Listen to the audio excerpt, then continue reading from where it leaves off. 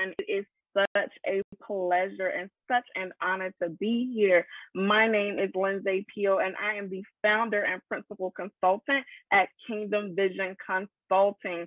We have such amazing content for you today.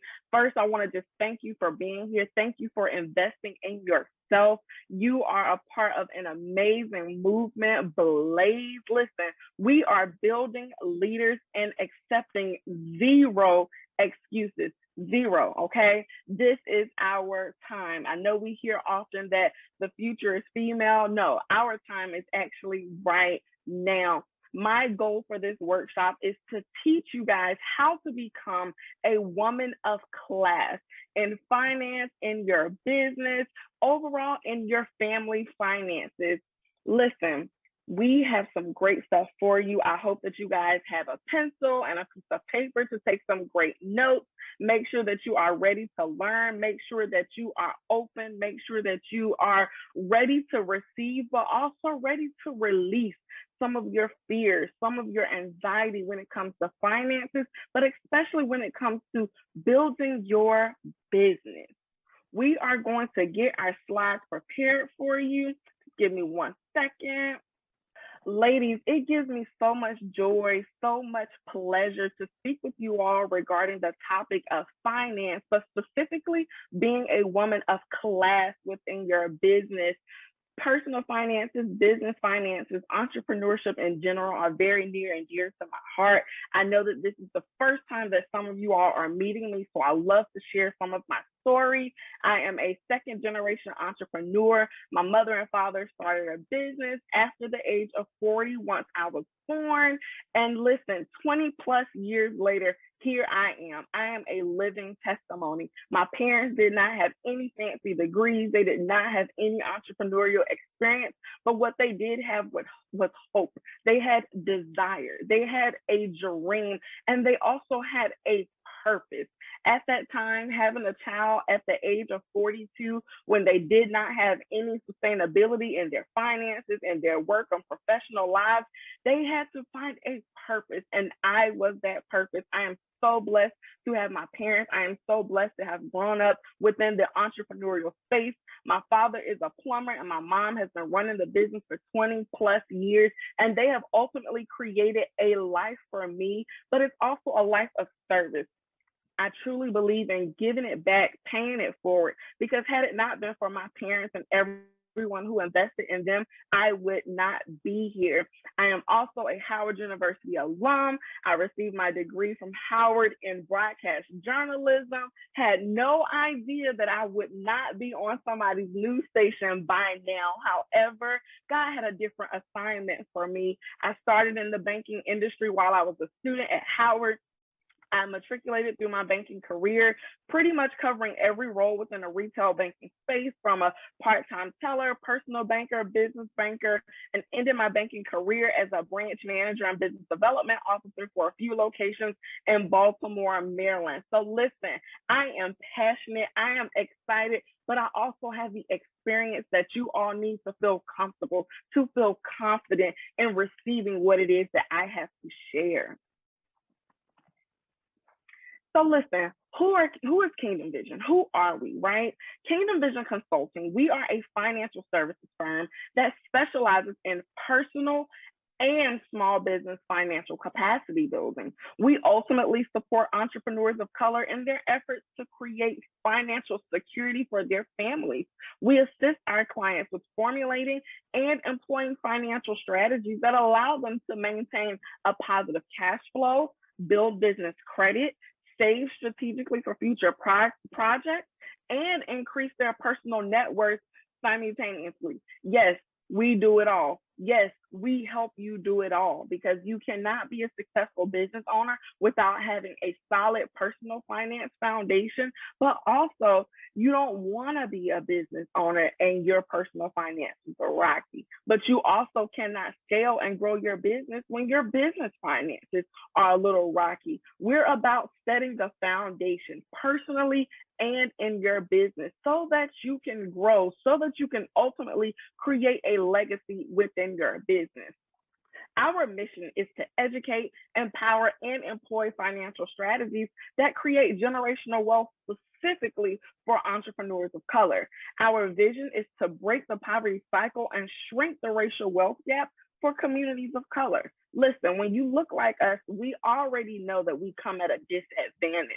So it's up to me and other professionals in this industry to make sure that you have the resources, that you have the social capital, but also helping you find access to real capital to create an enterprise, to grow your enterprise, and to remain confident in your journey. A lot of people want to know what makes us different, right? What makes Kingdom Vision Consulting different is that all of our clients partnered with our one-on-one consultations, whether it's a group coaching program or our educational seminars, they are all led by industry experts who not only have the education, but also the necessary experience to educate our clients. It's hard sometimes to trust what somebody has to say if they have not been there before, right? That's something that we don't always necessarily say, but we think it when we listen to a lot of webinars and we join this summit, right? I want to encourage you and also just ease that moment for you to let you know that you are in good hands. We operate off of 5 key principles: transparency, respect, understanding, support, and transformative change, okay? Listen, if you can see, that spells out trust, because ultimately people do business with who they know, like, and trust. But also because finances can be a very interesting topic. It can be a hard and gruesome topic to overcome sometimes. We want you to know that you can trust us. And that's how we lead in everything that we do with every client, with every financial partnership. Our process is simple, literally. It's simple. We lead with education. You have to learn. You don't know what you don't know until you find out what you did not know.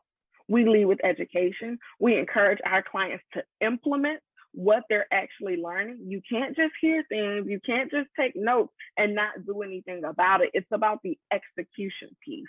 After you're able to implement those strategies and you see that they actually work, you duplicate it. Listen, managing your money does not have to be difficult. You just have to start. You just have to do it. You have to learn. You have to figure out what it is that you don't know, what you need to gain access to. You need to start implementing those strategies and become a master at execution. And you do it all over again. You duplicate the process. And ultimately, what that does is that it helps you to create the legacy that a lot of us dream of. But honestly, some of us don't even dream that big because we don't know that we can have it. I'm here to remind you that you can have it all in your personal finances and in your business finances. Today's workshop is called Woman of C.L.A.S.S. What does C.L.A.S.S mean? C.L.A.S.S stands for the 5 key financial pillars that we support all of our clients with at Kingdom Vision Consulting. C, credit worthiness, long-term wealth, asset protection, strategic banking partnerships, and strategic asset accumulation. Now, I know that sounds like a lot, but truly, it's the overall basis of what your personal finances and your business finances, honestly, are built on. And we want to encourage you, give you some advice, but also give you some tangible things that you can walk away with and start implementing today to show up as that woman of class in your business, in your family, but also in your community. Listen, let's talk about creditworthiness. Let's talk about why it's important as an entrepreneur, specifically when you are a business owner. And depending on your lender, usually if you own more than 25% of an entity, you are considered a personal guarantor. Yep, that means that they're going to review your personal credit 9 times out of 10 when you are looking to apply for any type of capital with a traditional lender or with an untraditional lender. Although untraditional lenders have a different viewpoint on credit, they still will review it to help create the story for who you are and who you show up as in your business. Now, listen, I know all of us were not as fortunate to have parents who added us as authorized signers before we were 18, or a lot of us weren't even fortunate to have financial literacy conversations, right? Just conversations at our dinner tables. That is okay. It's about what you know now. What are you able to learn now that can set you up for financial success? I know it's like sometimes beating a dead drum. You want to talk about credit worthiness here in your personal life, credit worthiness here in your business finances. I know that it can become draining and overwhelming when we're trying to figure out, well, how do I increase my credit? What am I doing wrong? How many credit accounts do I need to have, right? What should my balances be? What does the bank want? What are they looking for from me? What is that secret number? There are so many questions around credit, but the most important thing is that when somebody reviews your credit profile, they are making a decision to lend to you based off of who you have shown up as in the past. Now, listen, because I can be frank with you guys, because we look like each other, okay? Some of us are cleaning up messes in our credit that we didn't even do. Some of us had to experience someone putting something on our credit when we were 2 and 5, a cable bill, a cell phone bill, whatever that bill is, and now you feel stuck. Now you feel like you are being treated a certain type of way for something that you didn't do. While that happened to you, and it's unfortunate, we got to clean it up. We have to stop sweeping things under the rug. Now, listen, if I can get real personal, I know that sometimes when you don't necessarily want to pay it and you just want it to go away, you run through all of your options, right? Well, can I ask this person for the money, right? A lot of times, that's not even an option for some of us. Well, can I get it removed completely, right? Sometimes that can absolutely work. Will you have to submit documentation? Yes.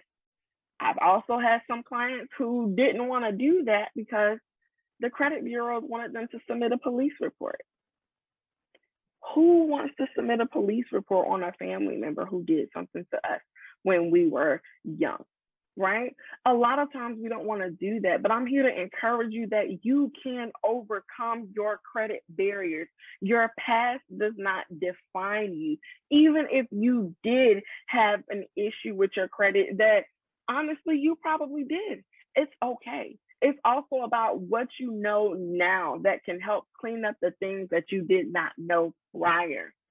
A lot of times we're looking for that secret number. What is that hot number that I need for my institution to fund me, right? And a lot of times it really can depend. You can have a 700 and might get declined, right? But you can have a 680 and might get approved. It all just depends on your overall credit profile. How old is your credit history? What type of accounts do you have? Do you have diversification within your credit profile? Do we have revolving accounts? Do we have installment loans? Do we have any type of mortgage or auto loan? Depending on what you have, everybody's situation is very, very different.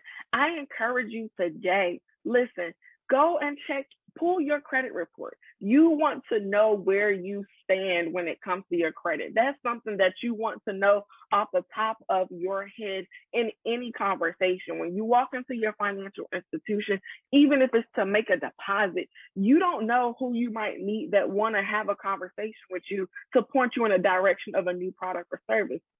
A lot of times, though, they want to know certain information about you that you need to know about yourself. I encourage you to go to annualcreditreport.com and pull your free credit report. It's free. It's free. It's free. And you can get a report from all 3 credit bureaus for your personal credit, right? Even when it comes to your business credit has reporting. The numbers look very different now. You won't necessarily see an 800 in your business credit. It typically goes up to 100, but you want to start building that business credit as well. You want to start someplace. A lot of times we bootstrap our way by using and exhausting all of our cash out of the bank. We exhaust all of our old retirement accounts, and then we want to go apply for credit. I learned the golden rule in banking. You always want to apply for credit when you don't necessarily need it, because typically that's when you can get that favorable approval. Because why? Typically you have not exhausted all of your funds yet, right? Typically you have not maxed out credit cards at that point yet if you technically didn't need it. You want to be prepared. You want to stay ready so that you do not have to get ready. That can come in the form of business credit cards, right? I always say shoot for rewards if they have them. Business credit cards, business revolving lines of credit, right? Those lines of credit makes it so much easier for us to scale because we can pull out that cash right there. It's as simple as a transfer, or some institutions have a card that's attached to that.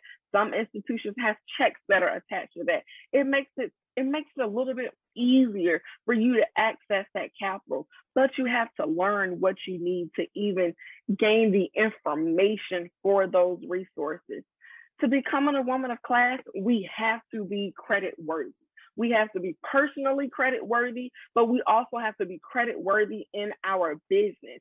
I encourage you to connect with a financial partner, whether it's a personal banker at your financial institution, or a certified credit consultant, or someone who has the experience, but also who is reputable and has been vetted, that can truly, truly help you get to where you want to be. And honestly, sometimes you can do it yourself.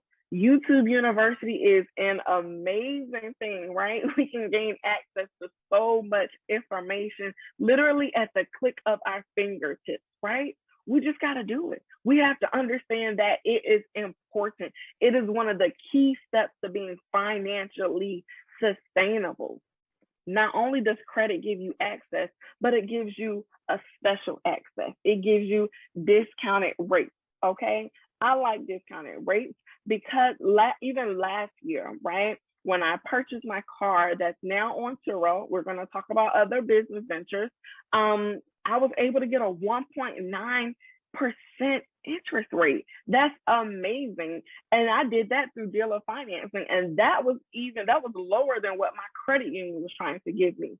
But you have to be credit worthy. Being credit worthy gives you access to the capital that you need, but it also makes that capital that you receive less expensive for you. Listen, now when it comes to entrepreneurship, a lot of times we don't talk about this often. We don't talk about it often enough, I should say. Long-term wealth. What does that look like for some of us who are in business? When you're in business for yourself, when you're first starting off in business for yourself, you don't have the cushion of having an employer contributing to your 401k anymore, right? That means you are now in charge of your future. You are now in charge of what your wealth looks like long term. It's not impossible. You just have to be very intentional about the process. Is it a goal for you? Is it a priority for you to have money so that you can retire, right? We all know that we have to count for inflation. Listen, prices are going up every day, every year. Listen, we are still experiencing a global pandemic and the effects of that.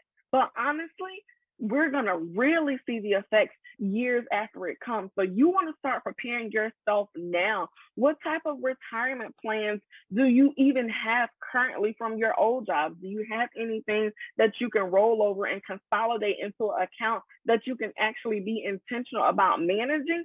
Or bring on a certified financial planner or a financial advisor that can assist you in that process. But we have to plan. We have to make it a priority. Way too often, we meet business owners who've been in business for 20 years, 30 years, 40 years, and don't have much to show for it.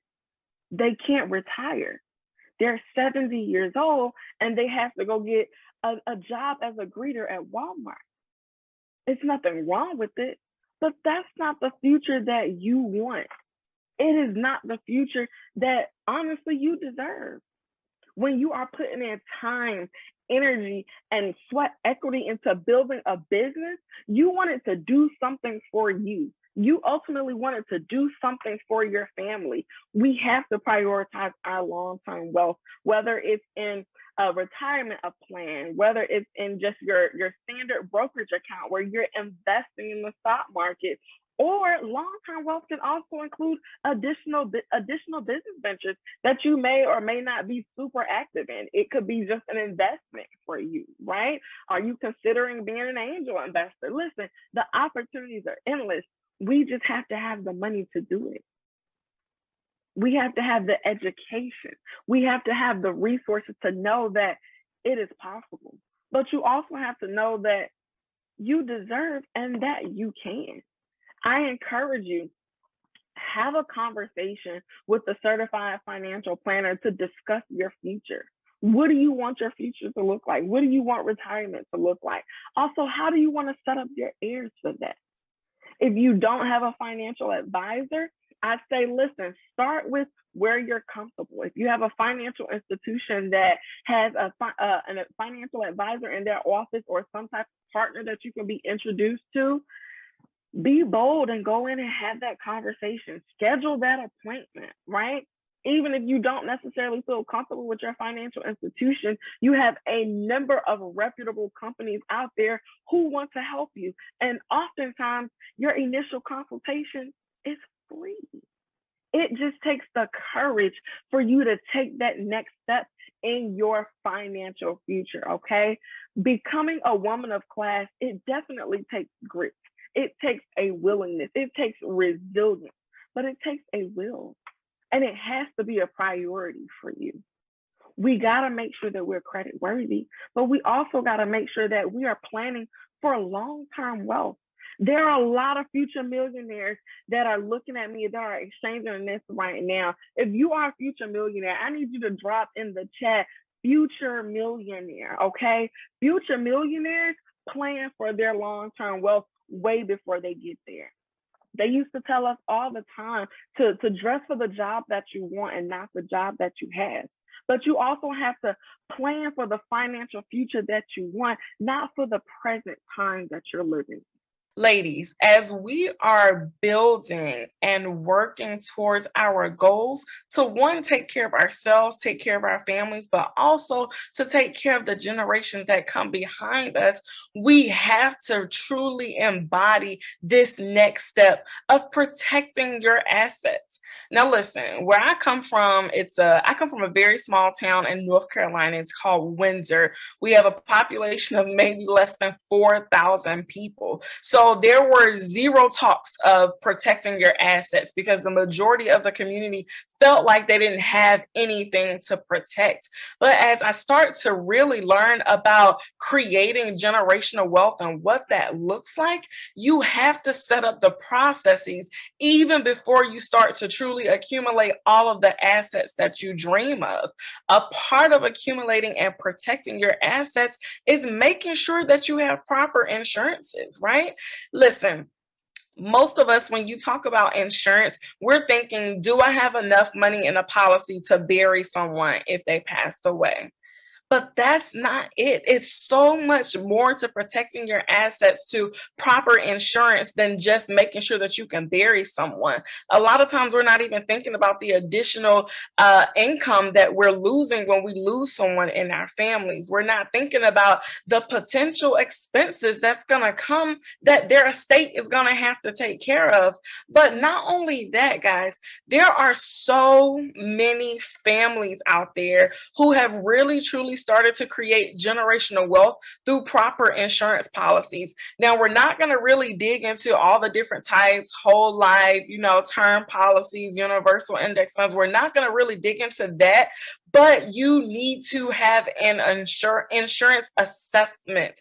I always encourage clients to make sure that you're reviewing your policies to make sure that they are relevant.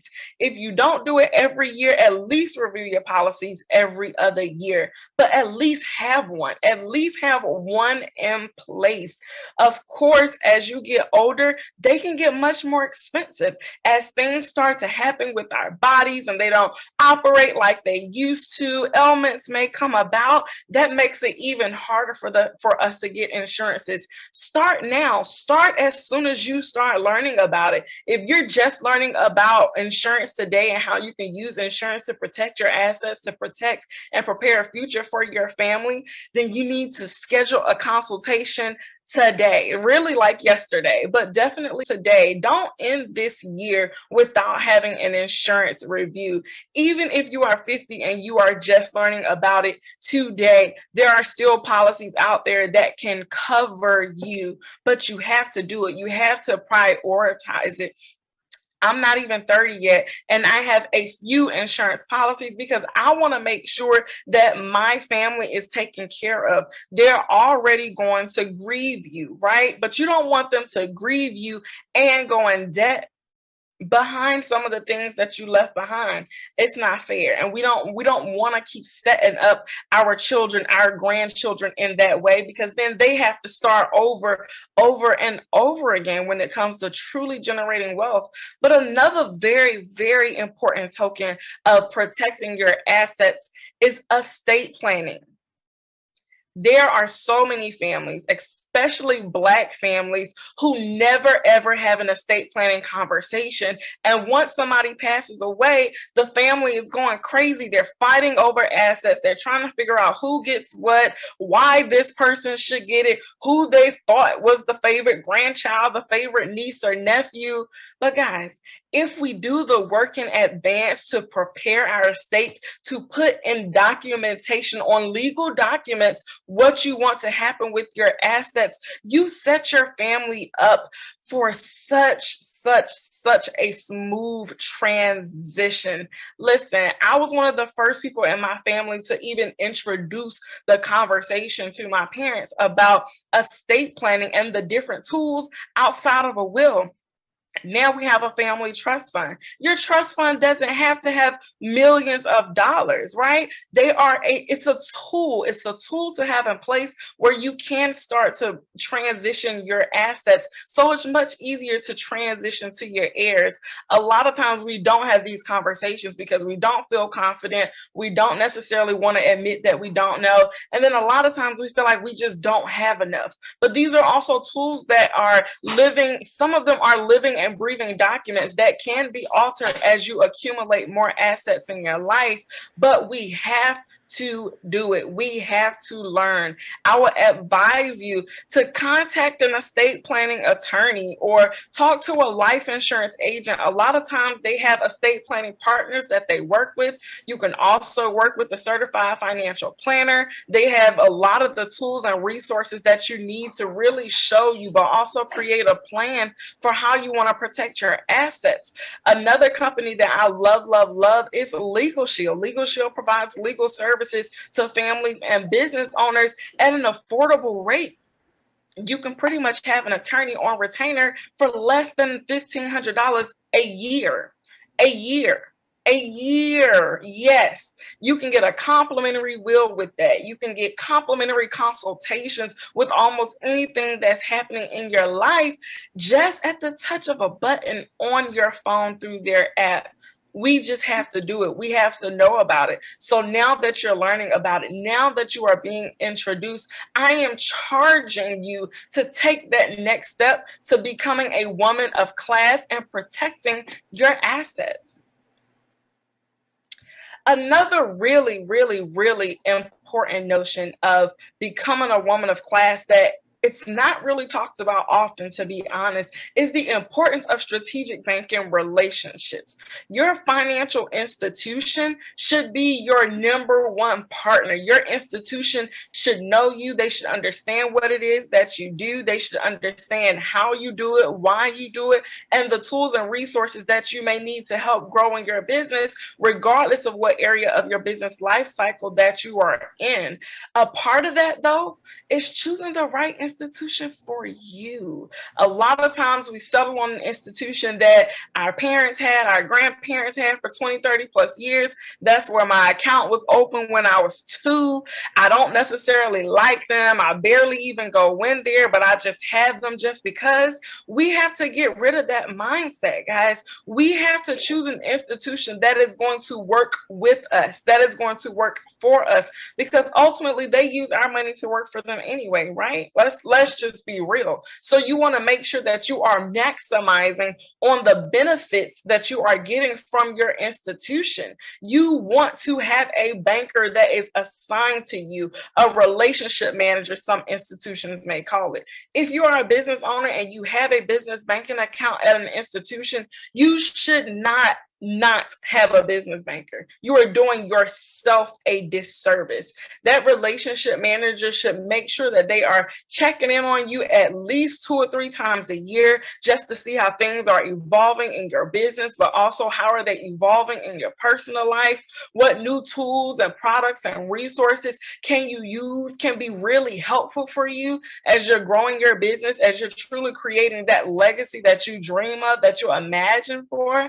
But also, you want to understand how your bank works so that you know that you're at the right institution.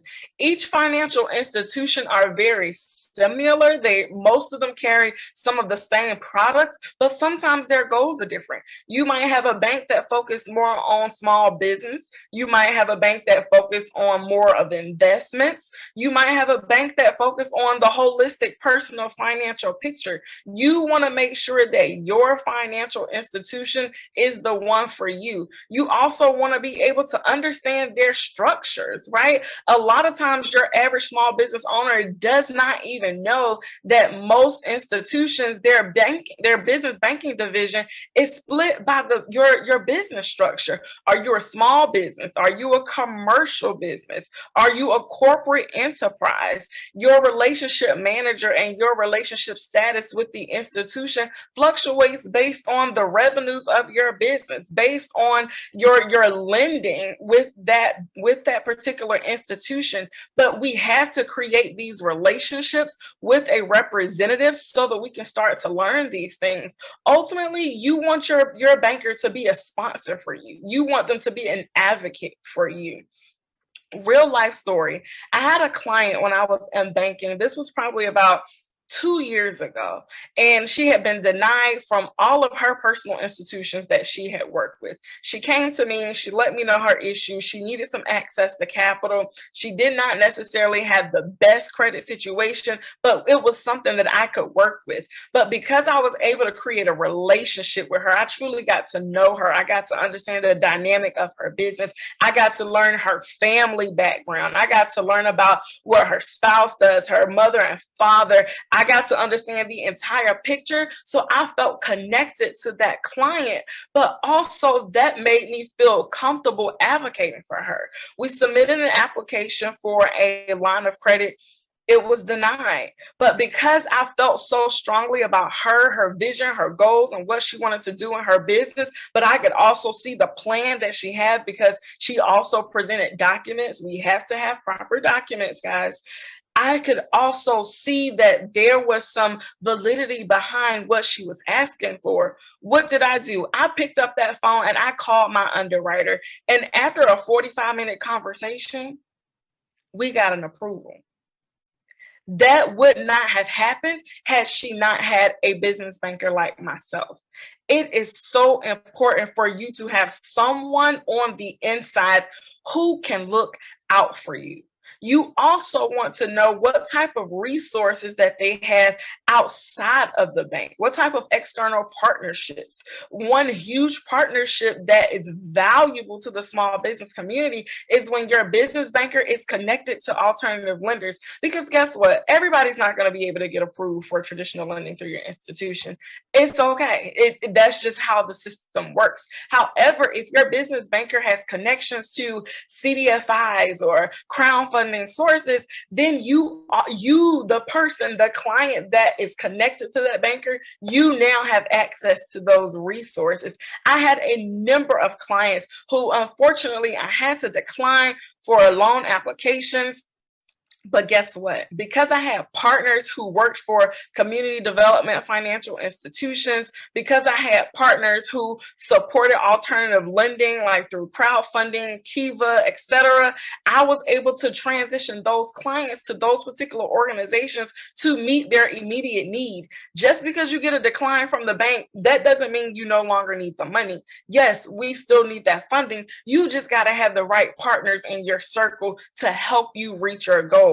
It's never impossible. It's just about the strategy. Another important piece, strategic asset accumulation.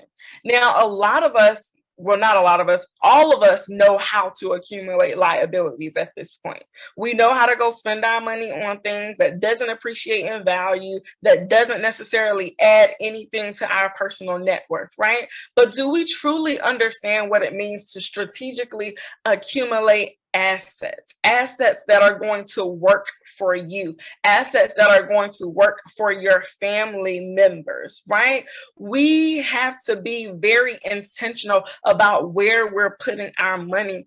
I always like to encourage entrepreneurs to really step into ownership. When you own, you have so much more flexibility. Now, listen, everybody isn't cut out to be a landlord.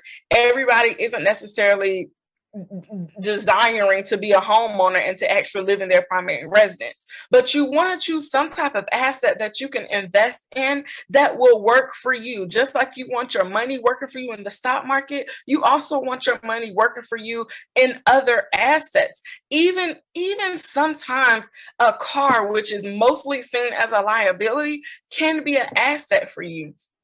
I mentioned earlier in the video that last year I purchased a new car, but instead of that car being a liability, just taking my money every month from the car payment to insurance to gas, etc., I turned that liability into an asset. Now that asset is a part of my income, right? So I have that car on Turo and it's making me money.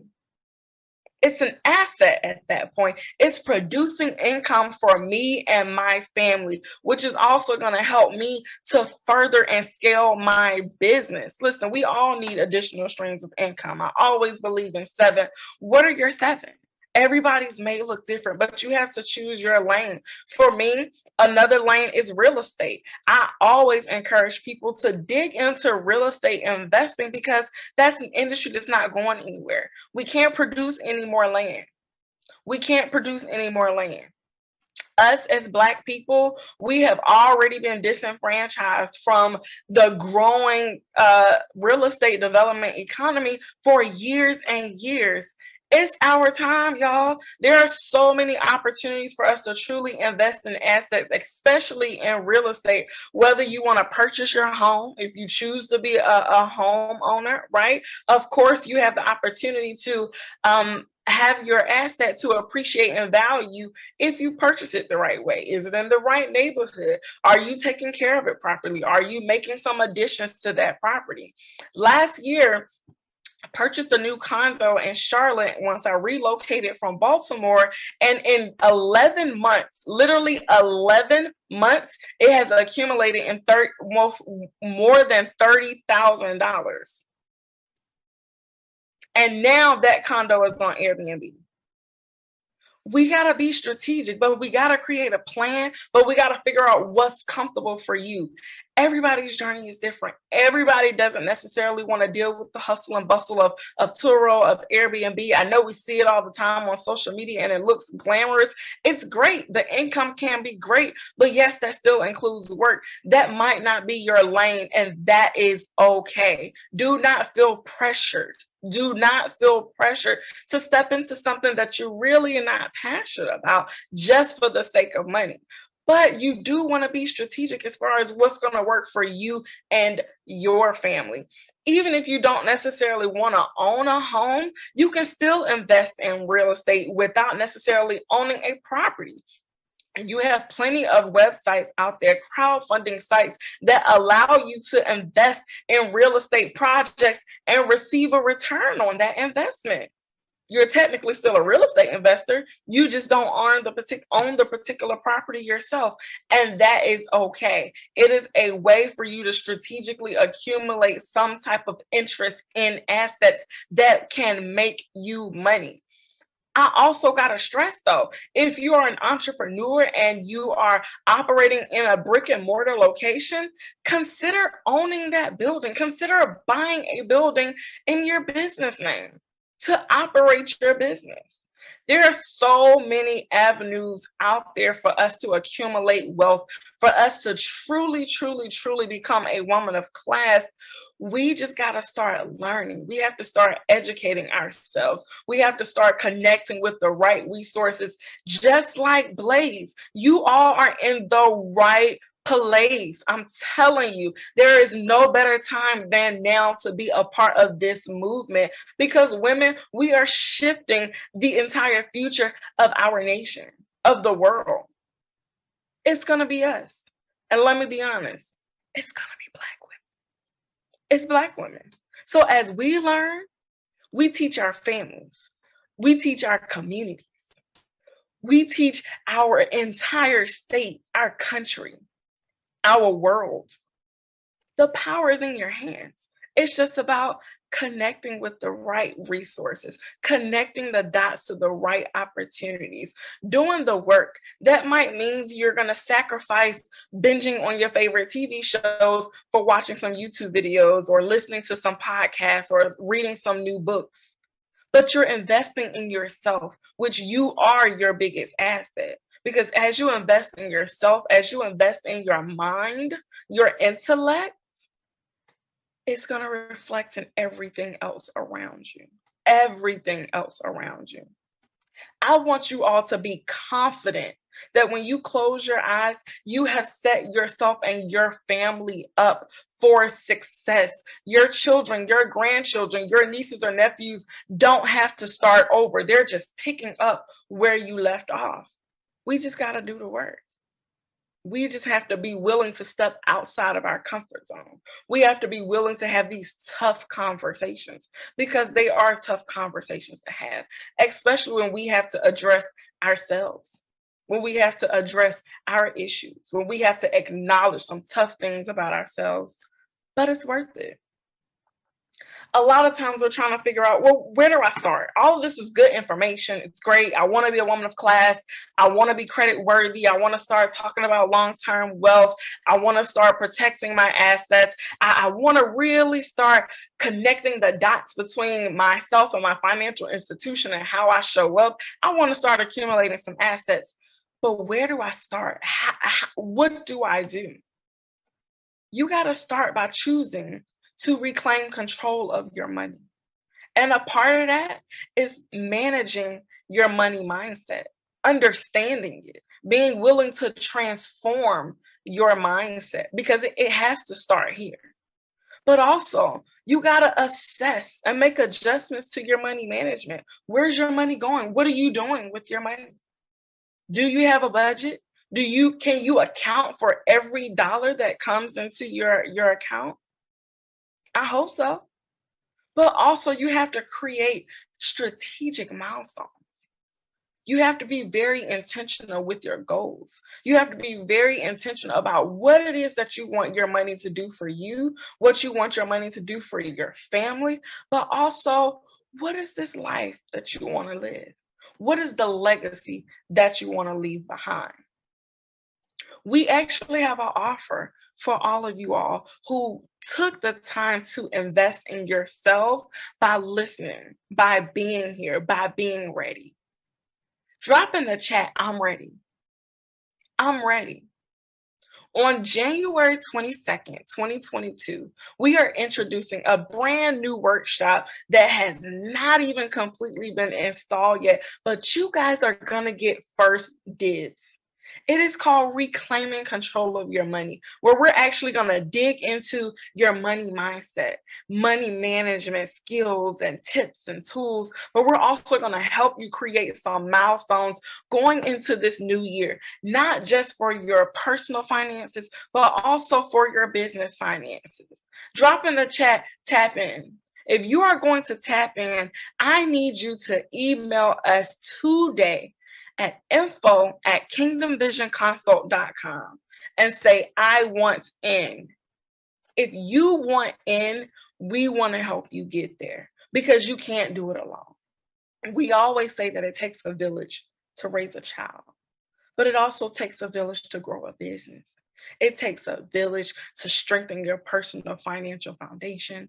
It takes a village to really create the visual for this business and financial enterprise that you want to have. You don't have to do it alone. We're here to support you. You have Casey and her team at Blaze. You have myself and my team at Kingdom Vision Consulting. You have each other. Build community amongst each other so that you have some accountability, so that you don't feel like this is a walk alone, because you can. You are worthy, and ultimately you deserve it. January 22nd, 2022, we are reclaiming control of our money. We are shifting our money mindset. We are reassessing and making adjustments to our money management. But also, we are creating strategic money milestones, things that we can work towards, actionable steps, smart goals that we can actually do, that we can check off to help us reach our ultimate goal of success. I want to help you to create a legacy worth living. I want to help you build and grow sustainable businesses. I want to help you to create an avenue for retirement, regardless of what you want it to look like. This plan is yours. You're just connecting the dots with the resources to help you get there. I want to help you transition assets to your heirs versus liabilities. We've passed down enough trauma, enough liabilities to our heirs before, generations before us. We're putting an end to that. You have been called to break generational curses in your family. You have been called to break the poverty cycle in your family. It starts with you, but you don't have to do it alone. I appreciate you all. I love you guys so very much. We have such great work ahead of us. I'm excited to see where you all are going in your careers, in your businesses, in your families. Please keep up with us. You can follow me personally on Instagram at L Peele the Real Deal. You are also can email us at info@kingdomvisionconsult.com. Everybody who wants to be a part of our workshop in January, I need you guys to shoot us an email right now. I know you have your devices close by. I know you got an extra tab on your window that you can click on really quick to send that email to say, I want in. Because you want in. It's time. Follow Kingdom Vision Consulting on Instagram, LinkedIn, and Facebook at Kingdom Vision Consult. We are here to support you. We are here to help guide you. We are here to help become your centerpiece of your finances, to make sure that we can help you stretch and connect the dots between your goals, the people who have the resources, and you. Thank you so much.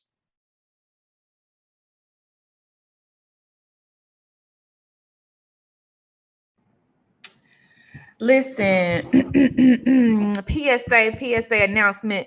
There was gonna be a TED Talk in 11 minutes, but that has been shifted to 1 p.m. EST because we're in a vein, America, in Africa, in Europe, in Canada. Listen, Lyndsae.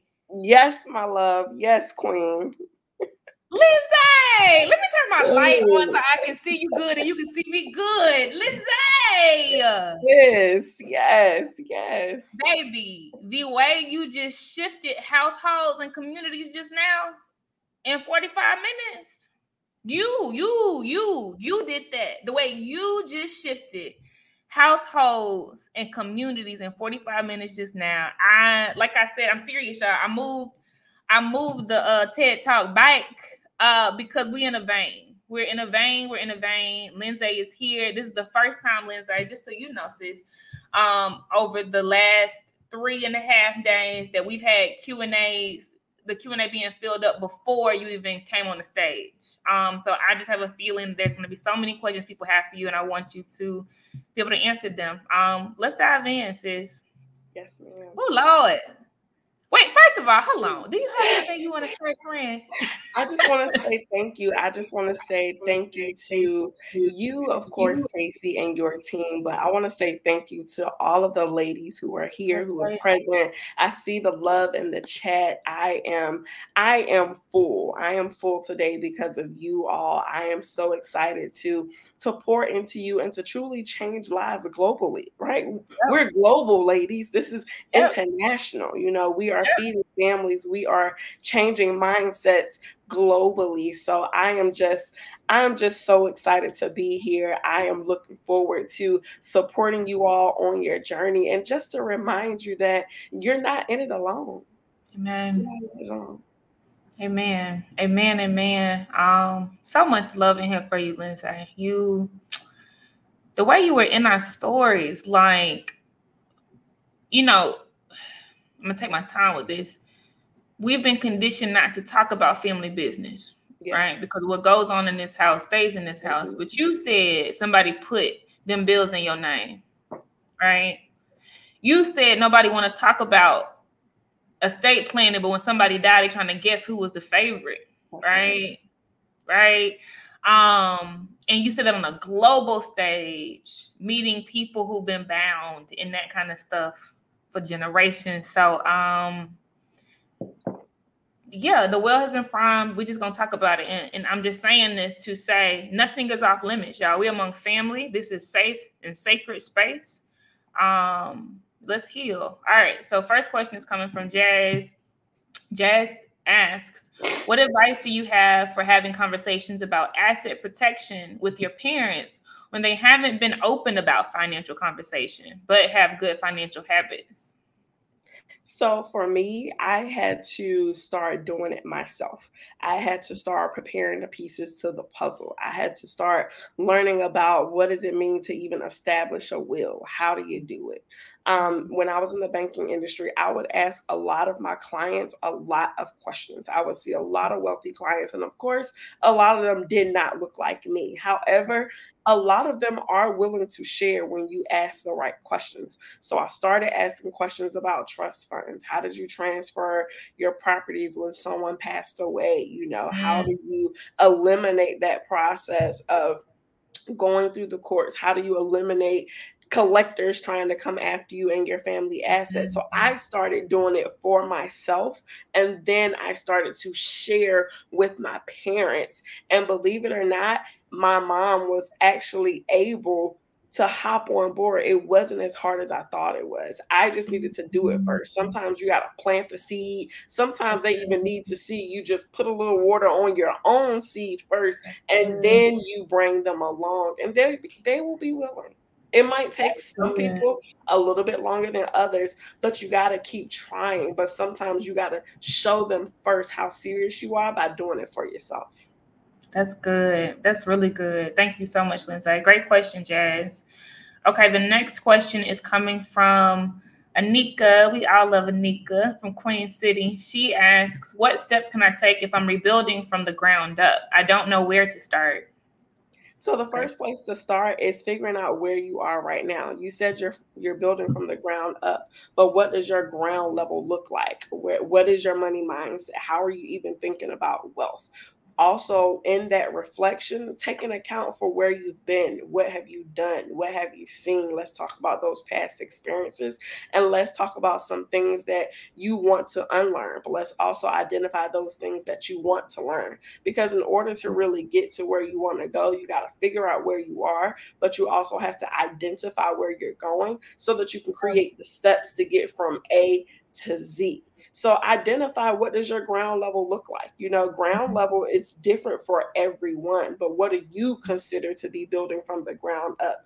And then start visualizing your life. Where do you want your life to go in the next 5 to 10 years, 20 to 30 years? What do you want for yourself? Once you're able to identify those things, where you're trying to go, now it's about being very intentional about getting there. Now it's time for us to create some smart goals up under those larger goals to figure out, how do I achieve this wealth? How do I become a millionaire? How do I establish and or grow this business? So we got to figure out where you are right now. What are some things that you're struggling with? What are some things that you are ready to release? Because in order for us to truly go and to elevate into this next phase, we're going to have to leave some things behind. We're going to have to shed some dead skin. We're going to have to get rid of some of those old habits, but we have to identify them. We have to address them. We have to be willing to acknowledge them, that they exist. And then we have to do the work to get rid of them and to start learning new things, to develop new habits, to ultimately leave you where you're trying to go. Ashe. So good. Thank you, Lyndsae. And I just want to give you your flowers. June, our auntie, says, this girl is amazing. You are changing the trajectory for generations. Yes, you are. You absolutely are. I appreciate it.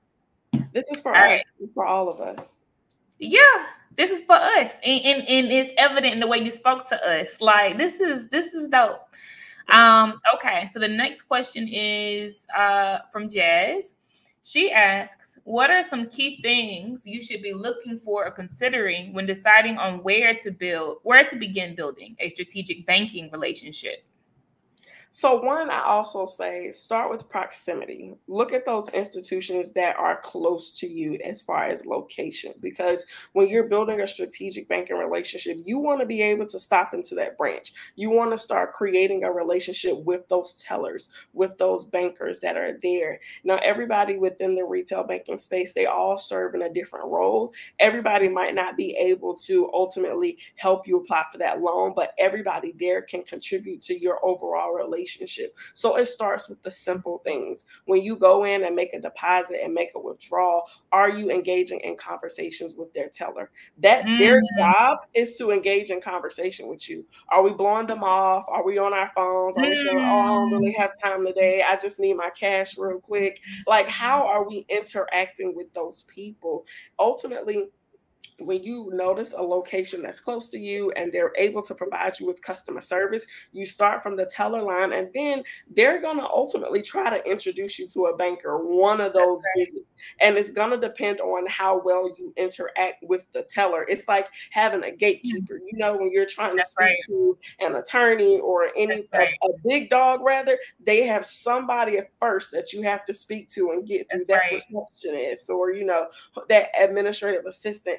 The teller is kind of that person when you're thinking about a bank and thinking about gatekeepers. That teller can give you access to everybody else within that banking system. A lot of times when they're in front of you and they're taking care of your transaction, a lot of times they're a Skype away from a person that you might need in another office. But if you're not taking care of them, if you're being rude to the tellers, if you're being very dismissive, it's going to be very hard for you to try to build that strategic relationship. So start with proximity, because you want to actually be able to go in there, but also start looking up that company's values. Every institution is different. Some institutions have a heavy focus on small businesses and some don't. Some institutions have a very intentional focus on touching minority communities. Some institutions don't.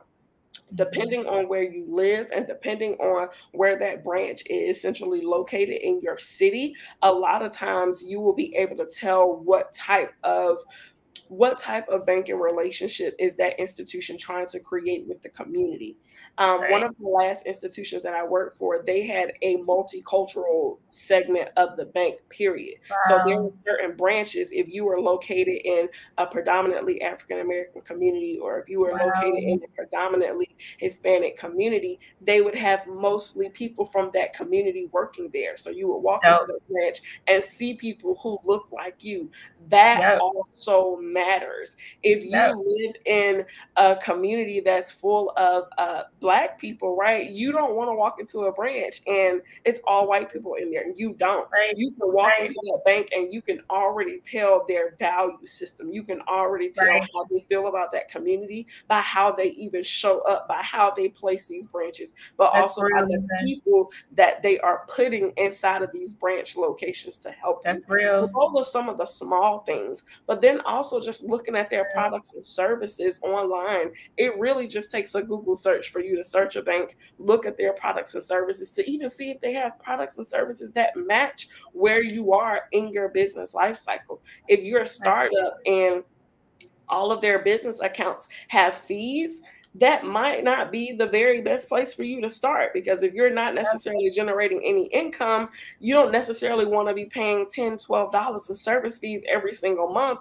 for an account that's barely bringing in money. That's just depleting the assets that you do have. So even just thinking about those small things that matter, they go a very, very long way. And also, I will add in there, if you have business besties, any people that you know and admire in business who are doing well, who speaks highly of their banking relationships, I would also ask them, send a referral. Who is your business banker? Do you love them? Let's talk about their relationship. How has that bank been able to help you? But also tapping into your centers of influence. If you have attorneys or attorney friends, if you have an accountant that you're working with, a bookkeeper, chambers of commerce, if you are a part of any organization that works with small business owners, I promise you, you are going to find bankers in there, because they flock to those organizations who has their target audience there already. So sometimes it also starts with you meeting a person that you really like, that you gel with, and then you become a part of their institution because of that person that you met. That's right. No, that's so good.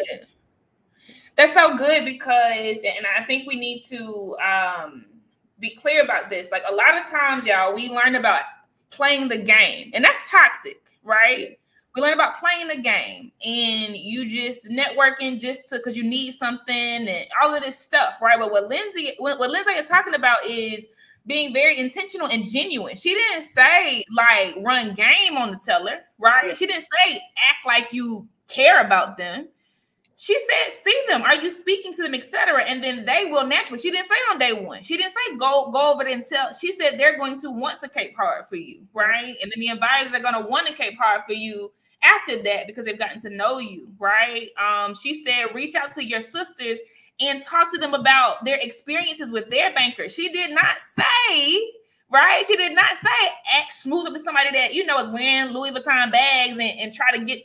No, right? So I just want to highlight that as well, because this is thought leadership. And this is why we need to be on stage just telling our own stories, right? She didn't say play the game. She said lean into community.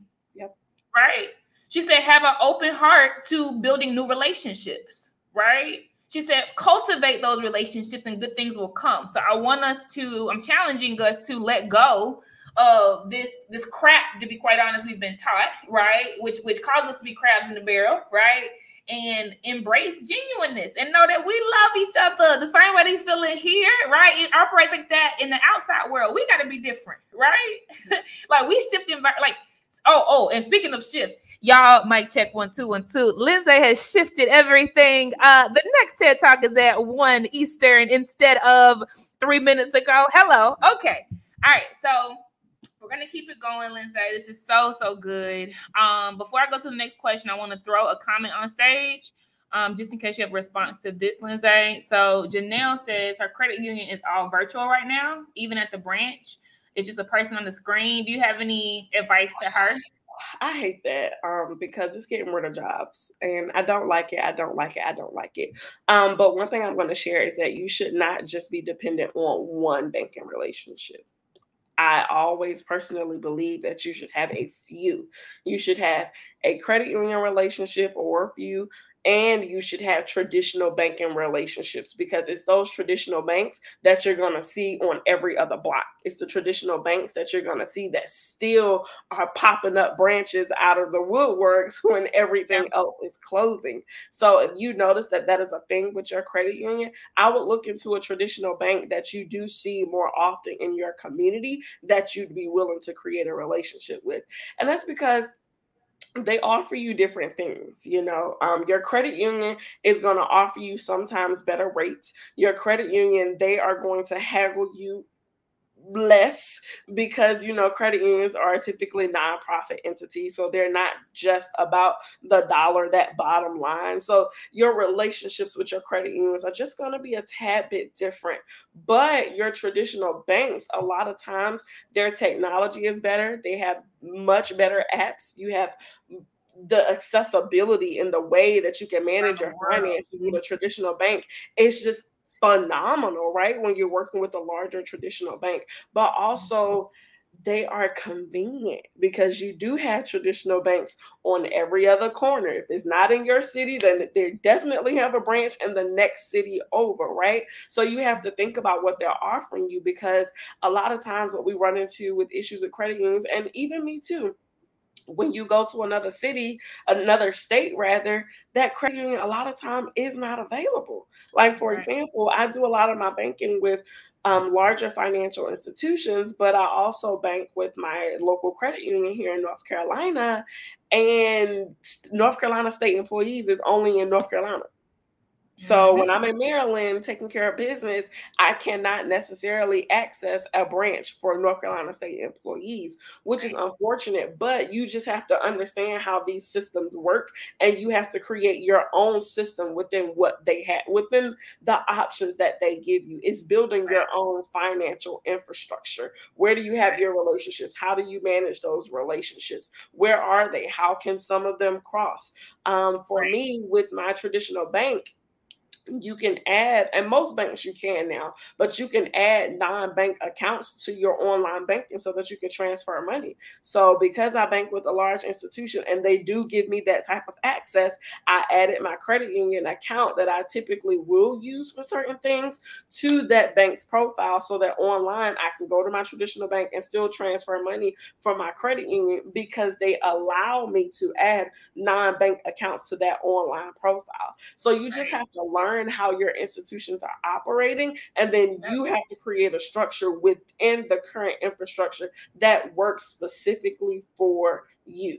But you definitely should have a credit union and a traditional bank. You want to definitely have both.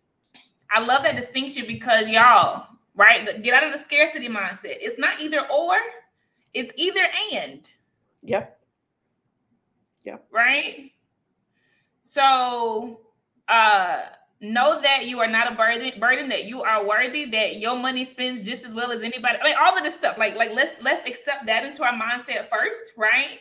And let's combine all of the things that we've learned thus far, right? The vision board. We know what our 5-year plan is, right? Planning, smart goals. We know how we're going to calibrate ourselves as we go along.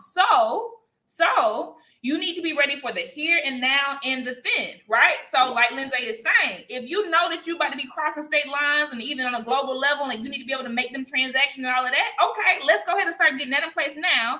And if we know that we need the car loan at 1%, 1.63%, like Lyndsae, let's talk to the credit union. I mean, come on, right? It's not either or, right? Like, let's get out of that, right? I love this. Janelle said, thank you. She loved your response. All right, let's get into some more questions. What up, Miss T? Okay, so the next question is from our girl, Katrina. So Katrina says, or asks rather, what is a great way to start building credit worthiness with little credit, but 10 years of history? Mostly high doctor bills and no credit cards. Love this question. I love this question too. I always say sometimes you have to start small, and it's okay to start small. And because of the way that you framed that question, I'm going to assume that your credit score isn't necessarily where you want it to be, right? So ultimately, there is a starting point. A lot of people start with secured cards, right? they're not favorable because yes, it's you putting in your own money, but you are ultimately investing in yourself. That secured money, that secured card that you're opening, it's an investment. I don't want us to look at it as, why do I have to do this? Why am I giving them my money to spend anyway? It's just a starting phase. It's like a startup of your credit ultimately, where you take at that institution, whatever their requirement is, you give them that amount of money and they give you a credit card in exchange. You just got to learn how to use it, right? So making sure that we are not exceeding our limits ever. You know, if you can stay under 30%, great. Sometimes that's not even always realistic because emergencies happen, things happen where you have to use your card. Sometimes you got to go up to 50%. Sometimes you might have to max it out one day for a purchase. But it's about, before that next statement period hits, make sure that you have paid that card down as much as possible. Also, with secured cards specifically, it's also about how you're managing all of your other credit around it, right? So let's just say you have a secured card with XYZ Bank, but let's just say you still have an old credit card that you might not have taken the best care of it, and that's okay because you didn't know over here, right, that's carrying a high balance, or you might have a missed payment or two. You have to know that that is going to affect whether or not this particular secured card can convert to an unsecured card. So it's also about the entire credit picture. But another way that I always tell people, if you're not comfortable with getting a secured card first, or if you're just not in a position where you can do that, if you have a close family member or somebody, a great friend that you trust who has good credit, see if they'd be willing to add you as an authorized signer to that credit card.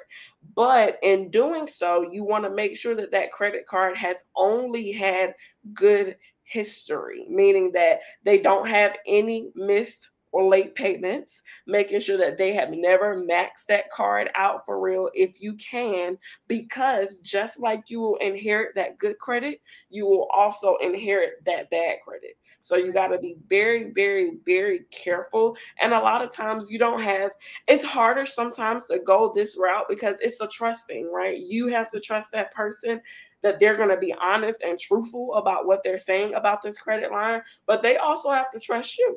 That's right. Because as an authorized signer, yes, you now have the option to go and spend. But I always say, before you even position this question to someone, position it with a plan. You know, I would like to be an authorized signer for the next 24 months to help me do XYZ. I don't need a card. I don't want a card. I just want to be on the account. I want to attach that history to my personal credit profile to achieve XYZ goal. You can't just go in and asking, hey, you can get me to your credit card, and not give them some additional facts about, one, how that process is truly going to help you, how is it going to benefit you, but also how you're going to have to reassure them that you're not going to mess anything up for them.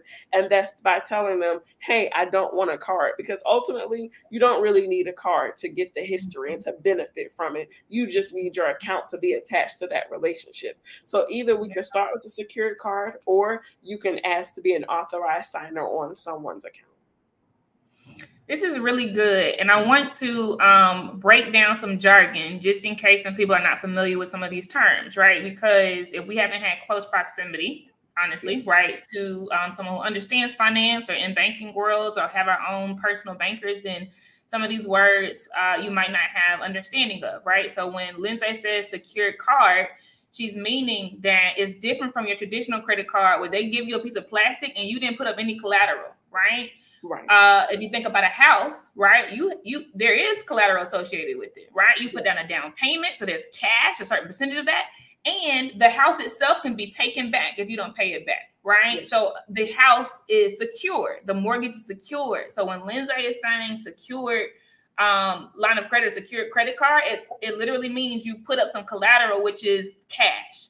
And it might seem silly in the beginning, like, okay, I'm giving you $1,000 and you give me $1,000 credit card. What? But like Lyndsae said, this is strategic. You are literally building credit for your business. Okay. Right. So, this is dope because we are putting these terms in examples that we understand, right? So in the business world, we call this pitching. When we go to somebody and say, I need this. I want this. This is what it's going to do for me.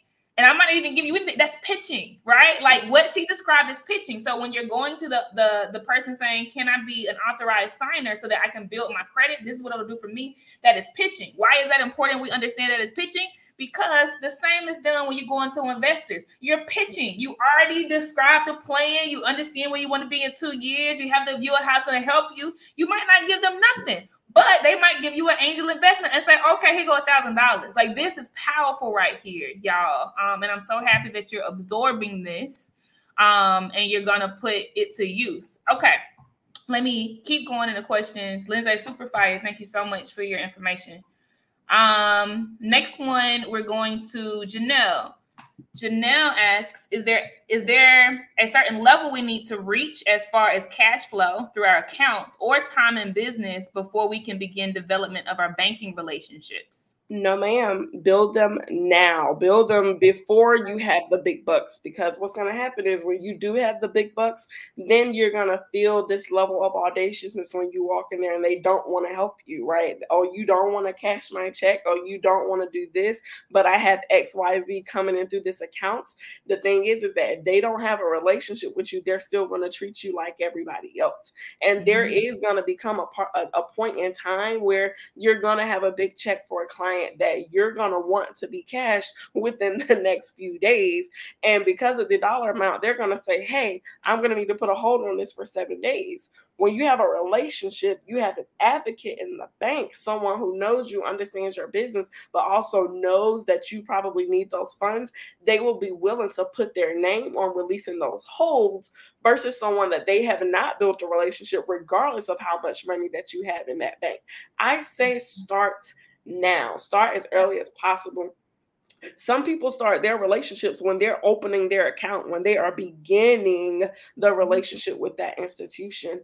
The previous institution that I work with, and I really, really appreciate how they take care of their business clients, BB&T, now Truist, they have it set up where every branch manager of any branch is automatically a business development officer. So if you walk into a branch and there's a branch manager there, then you already know for that institution that that can be your relationship manager, and you start building that relationship day one.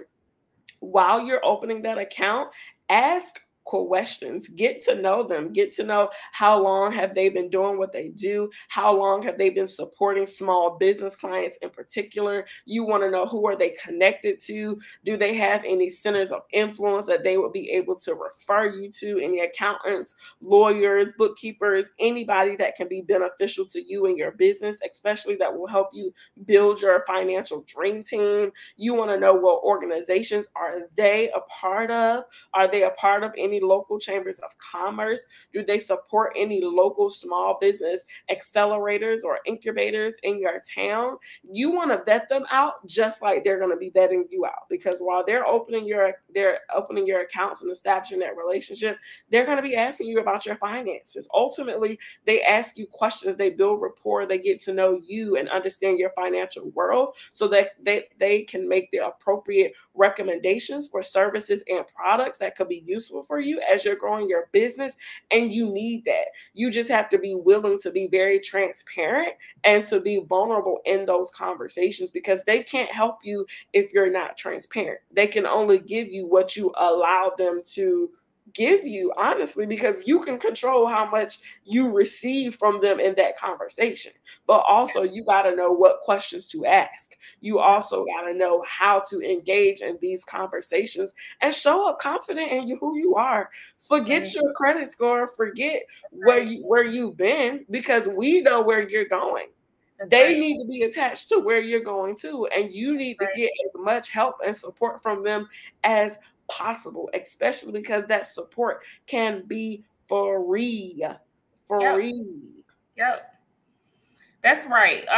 This is so good. I want to highlight Paquita's comment about thinking that Truist was SunTrust or something. You're not wrong. A merger happened. So BB&T and SunTrust combined, which made them one of the top biggest banks. And they're not huge, but they up there, because they combined. So you're not wrong. Jazz just comments, I'm just going to flash this on the stage, that or wondering whether you're talking about personal or business, you're talking about your business. Like you need to have a business relationship manager. But anything you want to add on this? Because personal, excuse my grammar, but it's both for me. It's both. When both you want to create relationships for both because even as your business banker, they still want to support you with your personal needs. Like when I was in business banking, it was very important for us to connect with business owners, specifically because business owners bring you two different sides of the pot. They can bring you their business accounts, their business relationships, but they also have personal needs. You're still a human. You still have personal financial goals. Your business banker can take care of both pots for you. So you want both of them. That's dope. Love this. And, you know, different banks are different, right? So I was at Bank of America, which y'all know is huge, right? So we had a department for everything, right? You had your people who can help you with your brokerage accounts. You had people who can help you with your personal finance, you know, all of this stuff. But the dope thing is, no matter how your business, your bank is structured, like Lyndsae is saying, like these people have the inside knowledge and the inside connection. So even if it's not them, they can bridge you to somebody else who can help. And because you have a relationship, like if you don't have a lot of money or if your credit score is bad, they can have a conversation and cape for you like Lyndsae did for the person who was originally denied and make sure you are seen. Like there are humans behind, like the Wizard of Oz is not some incredible, like superhuman thing. It's a little regular, mediocre little person, right? So don't be afraid. This is super dope, Lyndsae. All right, I'm gonna flash this on stage. This is from Paquita. Paquita says, thankfully, I have great financial health. However, I don't have business credit cards or accounts. I do have a credit card and checking solely for my business, but they are both consumer products. Should I convert them even if my business is under 20K annual? Yes. Absolutely yes. One, because you don't want to be commingling. When you're in consumer products, that can kind of be seen still technically as commingling. Like, for example, when the PPP came out, right? We could not issue loans into a personal account, even if it was solely used for the business. So definitely convert. Honestly, I established my business relationship before I even was really operating in this capacity in my business. I was still working at the bank. And at that time, I just used the income from my business came from my rental properties, right? And it wasn't a lot. It was less than 20K as well. But because I also had good personal credit at the time, when I opened up that account, I was able to instantly apply for a business credit card. Mind you, I had less than 20K in revenues, but it was based on my personal credit and based on the additional personal income that I had at the time for my W-2 job. And I was able to get a $10,000 business credit card to help me get started, because you do not want to accumulate a lot of business debt on your personal credit, because it is going to drastically pull down your personal credit score, and it has nothing to do with you personally. Great example of a real life situation. When I opened that account and applied for that business credit card, I did a balance transfer because I, just like you, I had some business debt that was sitting on my personal credit cards. When it comes to personal credit cards, that's a revolving line. They count heavily towards your credit score. They do not want to see you having high revolving debt. So once I got that business credit card, I did a balance transfer from my personal credit card to my business credit card, and my personal credit card shot up over 30 points because I got rid of that debt.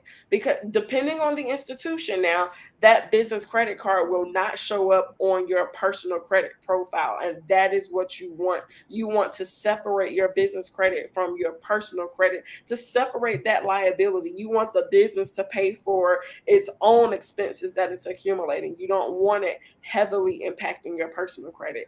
And sometimes people wait until it's too late. They've already maxed out all of their personal savings. They've maxed out most of their personal credit cards, right? And now when you want to go apply for business credit, it's too late.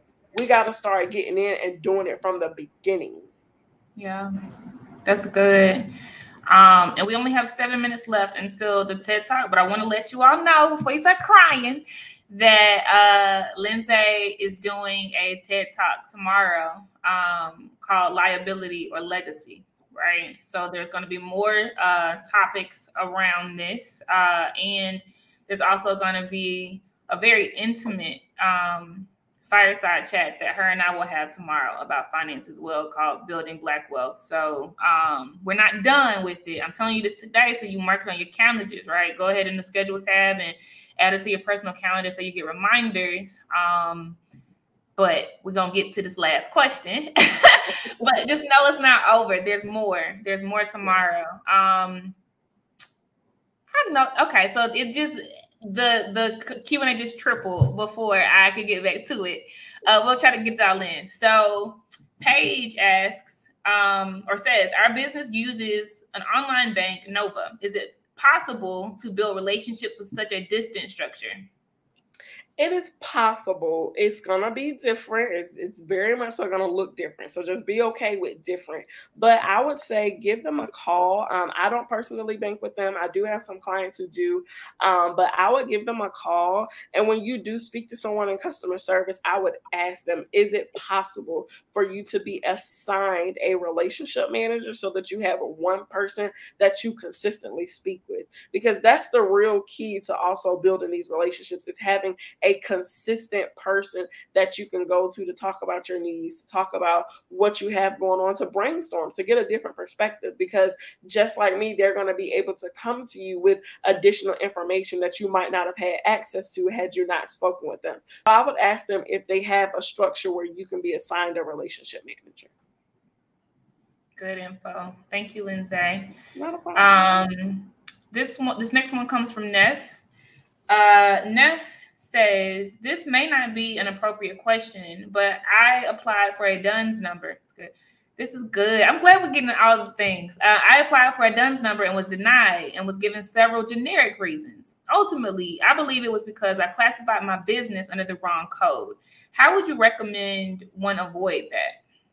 I would give them a call. I don't know if you spoke to them online, like via their chat, or you just received a letter. I would give them a call and make them break it down to you, but then also ask them, well, how can you still get approved? So if it's just as simple as you changing your code from your business, you going online and finding a different NAICS code or whatever you need, but I would call them. You get so much more clarity talking to somebody over the phone or in person. Now with DUNS, you're not really going to find anybody in person to talk to. So that's why I say call them and ask specifically, what do you need to do? How can you avoid that? Because everybody's systems are different. Like just like everybody's banking system is different, everybody's personal financial situation is different. But I would give them a call to figure out how you can avoid that.